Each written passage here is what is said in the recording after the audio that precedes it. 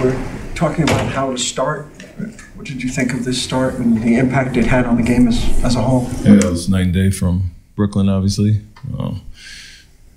42 points. I don't like giving up 31, especially on some of the mistakes we made, but I carried it over to second quarter, 36 there, and had a big first half. So we struggled to score against Brooklyn, only 15 there. It was a much more concerted effort to attack, get out in transition, pass the ball, and so pleased with that. Do you think that Jalen's rebounding is starting to impact his offense where he's not going as long without touching the ball?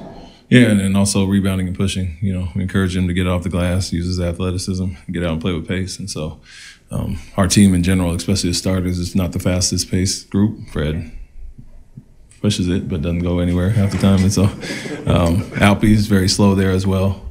So we don't have a naturally fast first unit, so Jalen can kind of ignite that with the first group, and obviously when the second group comes in, it's different. So he's enjoyed some success with those guys there. But yeah, he get out and get on the glass. We want him to crack back and help anyway, and then it kind of ignites his transition, which it did tonight. Is it as simple as that? That's 3 games in a row he's had double-digit rebounds after not having done that at any point previously in his career? Yeah, I mean, that's a big part, and we've talked to him about it and showed him a lot of film of him standing, kind of watching, watching guys fighting one-on-one down there, go clean it up. And so with that, he, like I said, he'll get offensive putbacks. He can get in there and impact it that way, but also, like I mentioned, defensively. So it's an effort-focused thing that he's really bought into lately, and you see it with the numbers.